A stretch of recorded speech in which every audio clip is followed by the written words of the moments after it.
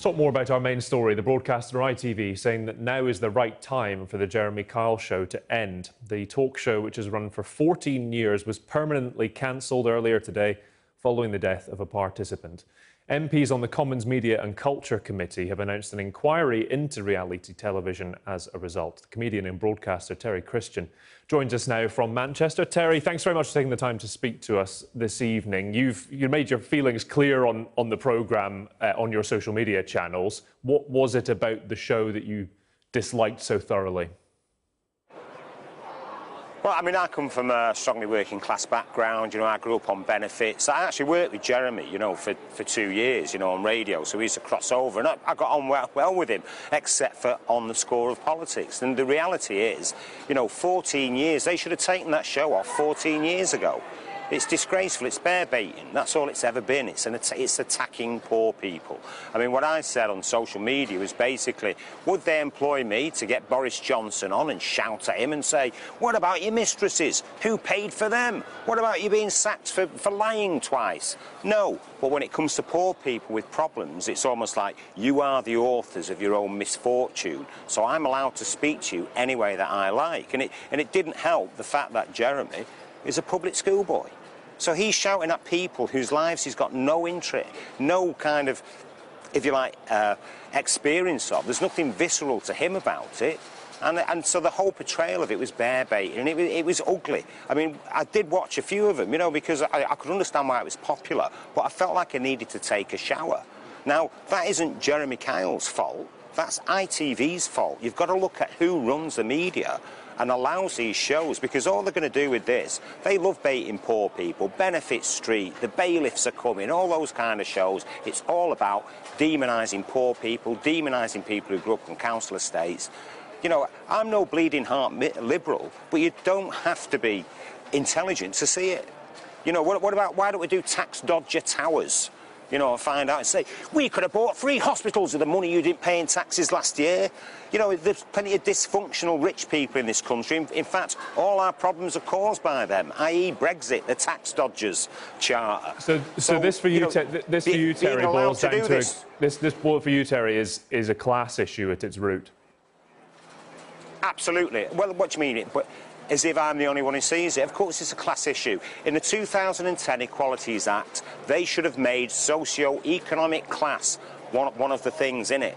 Because that is the major one, not race, because if whatever race you are, you've got a socio-economic class. And most black people and people from ethnic minorities in this country are working class, so they get it double dipped. But the big one is socio-economic class. We live in a feudal system. We've got the biggest divide of rich and poor in the EU. These are all our problems, not the EU's problems, and they're not Jeremy Kyle's problems. But you've got to ask, why is a national broadcaster putting programmes like this out? I mean, never mind that somebody had to kill themselves before they go, oh, well, maybe that's wrong. To have people there who are obviously poor through no fault of their own, because either they're not very bright, or they've got mental illness, or they haven't got work, and go, why haven't you got a job? Would I be allowed to sit on a step with Prince Andrew and say, why aren't you working? OK, who's paid for your house? Just important to mention that it's reportedly this man took his own life. We're just waiting, of course, for confirmation on the details on that. It's important for us to say that as a broadcaster. Okay, well, when you talk about people watching it, Terry, 1 million people, I think, roughly a day watching this. What does it tell us about us as viewers? Well, it's the same. In the old days, they used to like to pay to go around Bedlam and look at the mad people, didn't they? People used to love a public hanging. So should we cater for that? Is that what our society is about? And what's worse is it then demonises the poor. So it allows the government to sanction people, the DWP to persecute people for being poor, to make it be their fault. And that's what it's all about. When you watch the Jeremy Kyle show, that's what it was all about. He was attacking people for being poor, or for not being able to work, or for being drug addicts. Come on. It's not their fault. So in some cases it might be, but that isn't the job of a broadcaster. Report the news. Talk to those people about their lives. Don't berate them for being poor. Why don't you put something on the end of it, mate? I'd have chinned him. Yeah. That was, and that indeed was something that was said during a programme. I was looking at it earlier. Terry, I was reading an interview with you from a couple of years back in the New Statesman, and your programme that you presented, The Word. And it's important to point out that you said that you thought this was exploitation at the time. The hopeful segment on that programme, people, members of the general public, French kissing pensioners, drinking their own vomit, things like that. I know, and it's important to say that you in that interview say... Hang on, wait, Tom, we never had any pensioners drinking their own vomit. No, I've said people kissing pensioners and then drinking.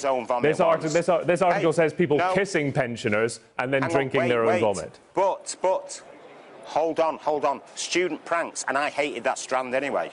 I know, I've said that a couple of times. I said that in an interview. You thought that was exploitation. You didn't like it. I've said that. I'm just wondering, when that happened, that was their choice. Do you think, looking back at the 90s, that was the start of this kind of programming at all? I think back on our show, what I didn't like about that at the time was I thought it was a gimmick, it was a contrivance, but it was student pranks. It was their choice. They knew what they were doing. They weren't ridiculed for it. People were laughing with them, not at them. But what I hated about the sneeriness of it was 99% of the people who made the word were ex-public school.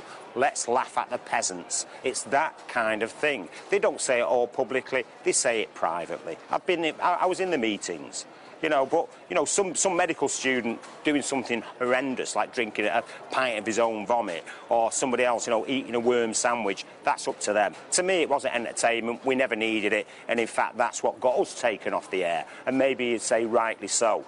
But what it is as TV has dumbed down, as it's cheapened, we've got more and more of this. And if you take, Jeremy's show, for instance, Jeremy's, it's almost like one slogan after another. It's like our politics, isn't it? He has his certain catchphrases. Every now and then he'll let one go. He'll say, mate, we're here to help you, and turn the fake concern dial up to 11. Now, these programmes will continue on TV. They'll carry on making them, but what they'll do is they'll probably stick some nice psychologist in next to them, to turn the fake dial up to 11 and make out the caring, when really all they're after is exploiting people's pain, misery and suffering. And on that note, do you think, I mean, you say they'll continue, do you think there is a place for them at all with regards to this inquiry that's going to go on? Is there a future, or is this a turning point in this particular type of programme? Well, I hope it's a turning point. And the problem is, let's forget about what's happened with Jeremy Kyle at the moment. Why have ITV been showing this for 14 years? They used to make things like World in Action. They used to make things worth watching. Let's have a look at the socio-economic background of the people making these shows. An important show to me. Never mind Benefit Street. Turn that camera 180 degrees around and make a documentary about the people who make those shows. Then you'll find something socially very interesting. Terry, listen, thanks for taking the time to speak to us. Appreciate it this evening. Right, brilliant.